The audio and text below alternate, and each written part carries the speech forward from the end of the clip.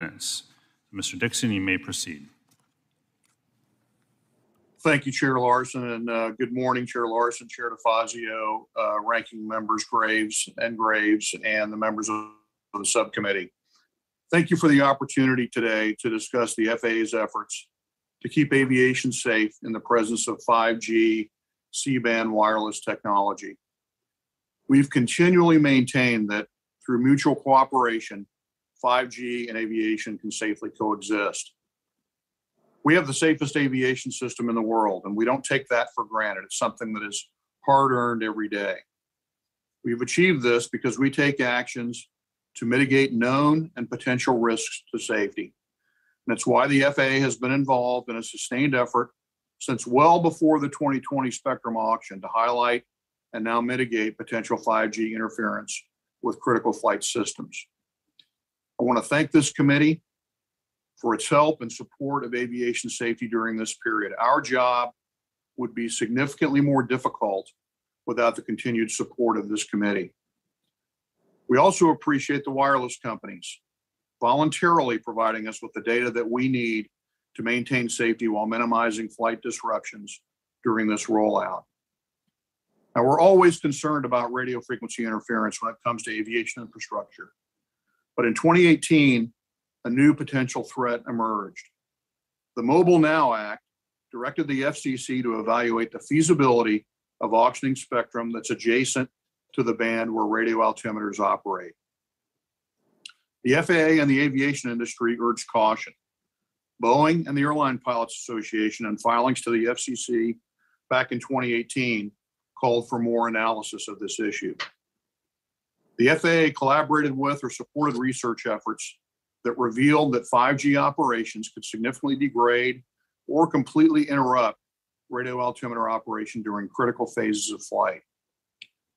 And in December of 2020, the acting Deputy DOT Secretary and I sent a letter to the NTIA outlining our concerns about aviation safety, backed up by the recent studies. We asked that the auction be delayed so that we could conduct a safety risk assessment and identify mitigations.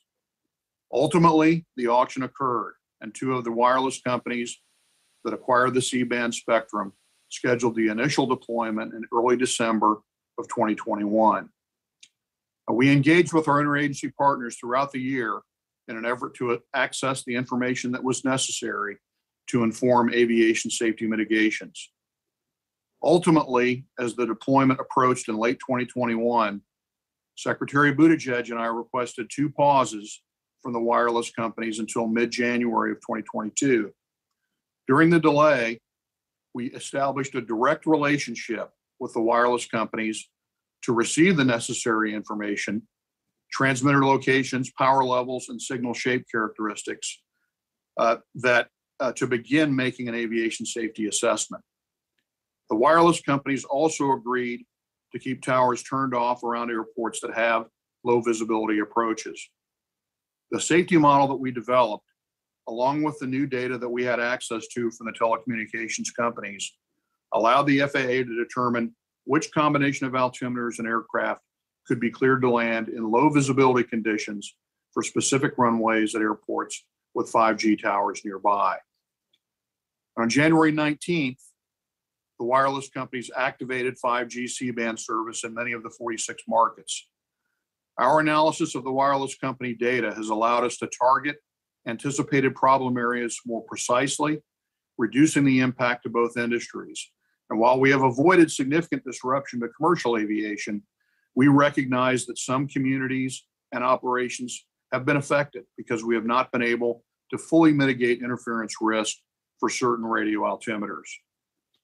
Now, we know from long experience that early and open data exchange between everyone, stakeholders and regulators, has proven to be critical to identify and mitigate safety risks.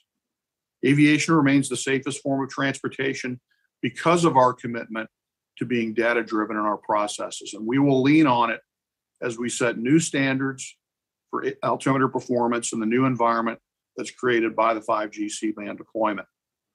Spectrum is a limited resource, but the demand is essentially infinite, and we know that it will increase in coming years. The FAA's primary concern is and always will be the safety of the aviation system. But we firmly believe that by working together, 5G and aviation can and will safely coexist.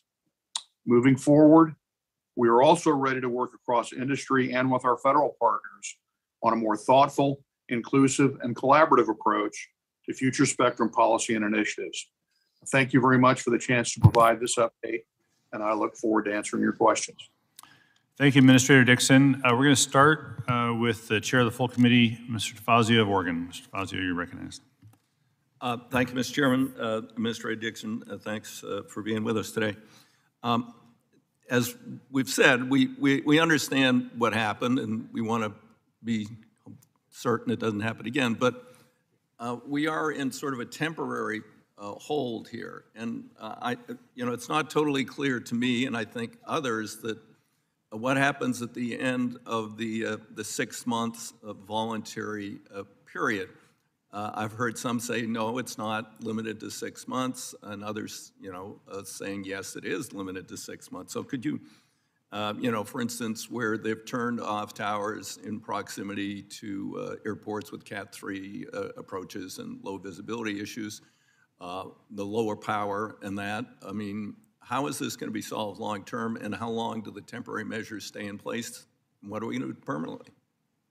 Well, thanks for the question, Chair DeFazio, and all parties are working together very effectively at this point, and we have agreed to take the immediate steps necessary to avoid disruption to the aviation system and to stay at the table and work in good faith to determine the next steps. So far, the telecom companies, as I mentioned, have agreed to refrain from activating their 5G towers that are unacceptably close to runways, according to the FAA's safety model, which we continue to refine.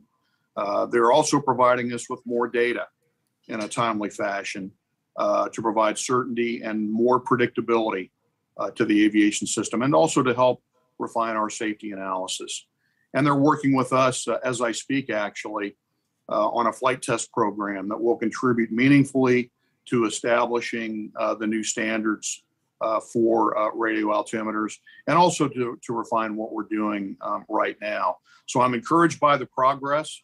We're certainly in a much better place today than we were 2 to 3 weeks ago.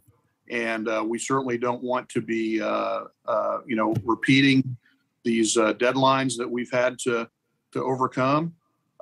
We're finally getting the specific, detailed information that we need to make accurate safety assessments, and that's what we are focused on.